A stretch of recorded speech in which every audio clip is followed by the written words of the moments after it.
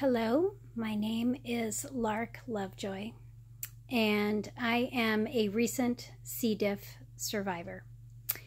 And I wanted to make this video to give people hope because it's a completely horrendous condition. And I want to tell you my story and what has helped me. So I have a little timeline here. So basically, I got C. diff from taking clindamycin, and I had a tooth removed and a bone graft done in my jaw, and I was prescribed a week of clindamycin last year, March 2018.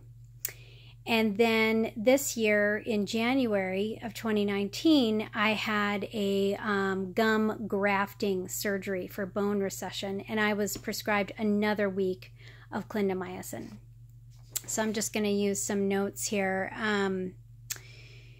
Here's just a quote. Clindamycin's disadvantages are its high cost, the common occurrence of rash, and the predisposition of patients taking clindamycin to Clostridium difficile, or C. diff, associated colitis.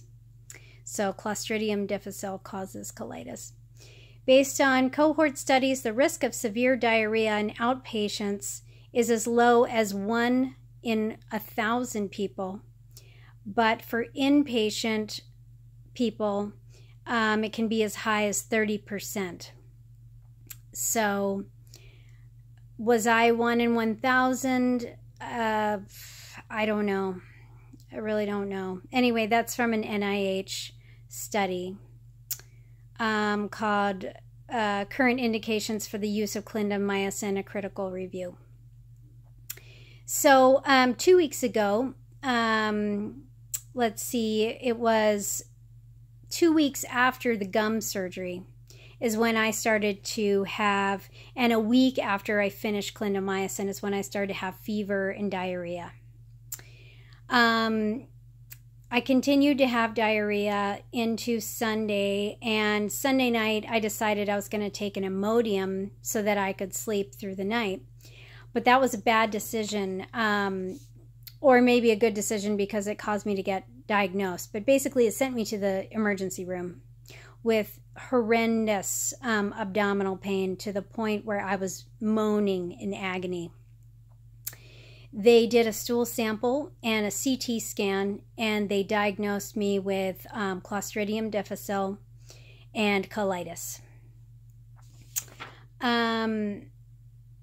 They prescribed Flagyl. Now, for some reason, the medical profession prescribes Flagyl as the first defense against C. diff, but it has not been shown to be effective from what I've read. Really, vancomycin should be prescribed first. The only reason it's not is usually because it's a high cost, but with my insurance it was only $10. So anyway, eventually I did switch to vancomycin, but I started off with Flagyl, which was a complete nightmare.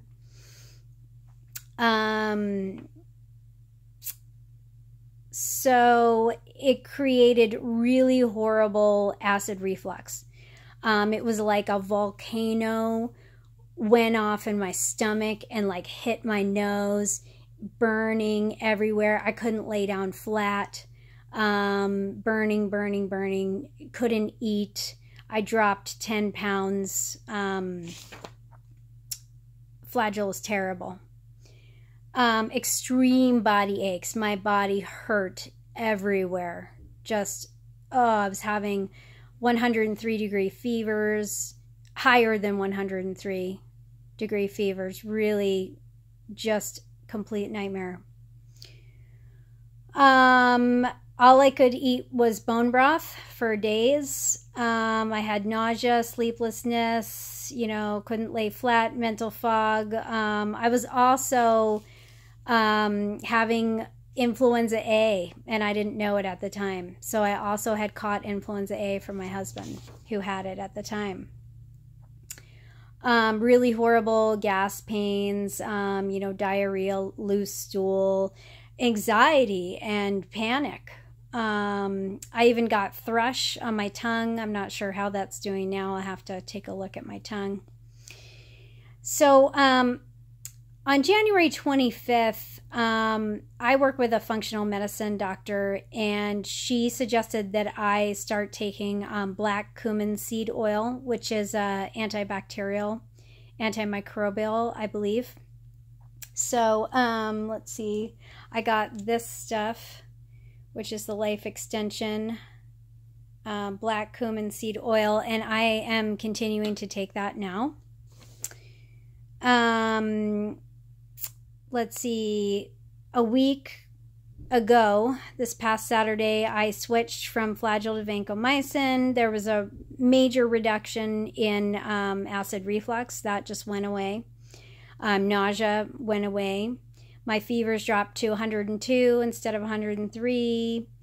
And I went to urgent care that Saturday to get switched over to vancomycin and see if I had the flu, which I did. During that time, I found these Orgain shakes. They're nutritional shakes. It's Orgain, Orgain. They're organic, and they're for people who are having a medical condition where you've lost weight and you're trying to, maintain nutrition. So I do highly suggest those. They have them on Amazon. So they're Orgain nutritional shakes. Let's see. I got a book in the mail. This book here, Dr. Peter Osborne, No Grain, No Pain. And I have started a grain-free diet. I've been able to eat now. I'm eating meat and vegetables and root vegetables. I'm just trying to take it really slow. I also started myrrh, which my doctor, who's actually a nurse practitioner, functional medicine nurse practitioner, she suggested myrrh as, in addition to the black seed oil, as antimicrobial, antibacterial. Now, I at first got the alcohol tincture. Bad news when I was having the acid reflux. Ooh, terrible to have alcohol in there. So I switched to this stuff, which is glycerin. So this I'm taking 3 times a day, I believe, 2 or 3 times a day with the black seed oil, and it tastes good. And anyway, I feel like that's helping to prevent a recurrence, because that's another big thing. So I'll talk about that also. Okay. Oh, and then I also started glutamine powder. So here's this L-glutamine powder. This is really good for colitis and just healing the gut, the intestinal tissues. So I'm taking that powder 3 times a day in water, like half a teaspoon. The big thing, though, is that I started the Saccharomyces boulardii on this past Thursday. Basically, from what I've read and seen, this is the major key to preventing and treating C. diff. It's a type of a yeast. It's almost like a pre-probiotic. It like goes in there and like lays the groundwork for the probiotics. And it also, I mean, I might be getting it wrong, but this is just from what I've gleaned, is that it's just really good at fighting the C. diff and making sure it doesn't turn into an overgrowth, because that's what C. diff is. Basically, with the clindamycin, that wiped out all the bad bacteria and the friendly bacteria, and it made an environment where C. diff could have an overgrowth.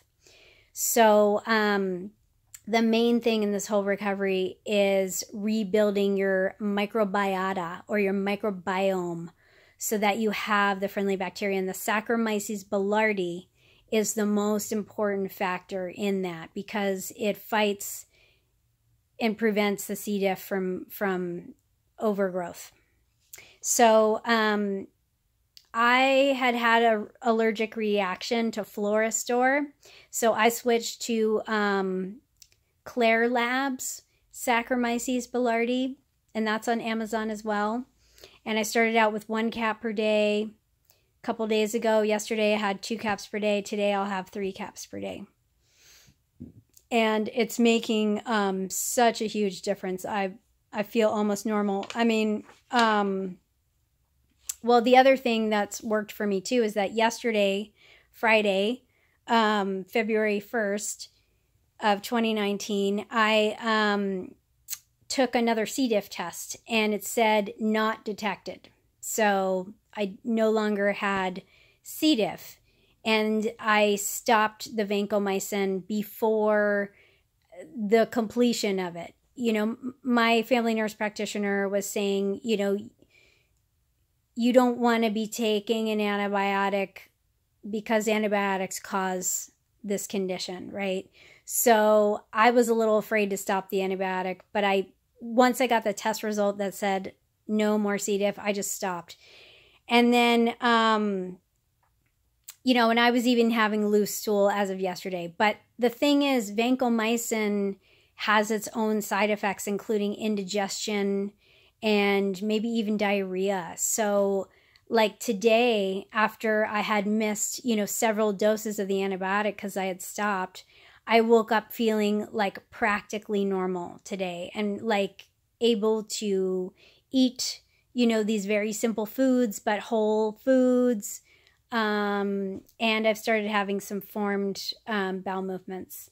So, so I guess, you know, the biggest thing to me is my takeaway from this whole thing is to avoid antibiotics like the plague. If it's possible for me to never have to take them again, that's what I hope for. And also to make sure that my microbiome is always really healthy. So I'm going to be taking the Saccharomyces boulardii for a long time probably. Oh, I'm also taking a probiotic that has multiple strains of probiotics from Claire Labs as well. I forget the name of it. They're in the refrigerator. But I'm taking that once a day right now, and the Saccharomyces 3 times a day. So yeah, the big takeaway for me is stay away from the antibiotics, keep the gut flora healthy, and recurrence. So well, some people basically they're diagnosed with C. diff, they're prescribed antibiotics for it. They finish their course of antibiotics and don't do anything, and then they get C. diff again because antibiotics cause C. diff, and if there's no healthy microbiota or microbiome, then it's just going to come back. So basically that's what we have to do ongoing, is to make sure that there's that friendly bacteria in there. And there are stool tests that can be done to test for the microbiota flora to see where it's at and see if it's healthy. So I'm going to have that done in a couple weeks to see how I'm doing with all of that. And some of these folks who, you know, maybe don't have the education around replenishing the friendly bacteria with the microbiota and all of that, they end up having to get fecal transplants because they get C. diff over and over and over. And then they get a fecal transplant and it cures them because basically it replaces their microbiota with a healthy one. But I don't see that being needed for me because I plan to only have this one case of C. diff. So anyway, I hope that this video has been really helpful for you. You can feel free to ask me some questions. I don't do YouTube a lot, so I'm not quite sure how to get the questions, if that's going to come in my email or what. So, you know, I'll check back on this video to see if anybody's commented and try and answer whatever questions I can. So anyway, don't lose hope. you can get through this. And hang in there. Try and find a functional medicine provider. They're the best for this kind of thing. Take your probiotics and your Saccharomyces boulardii. And I hope that you are well very soon. Take care.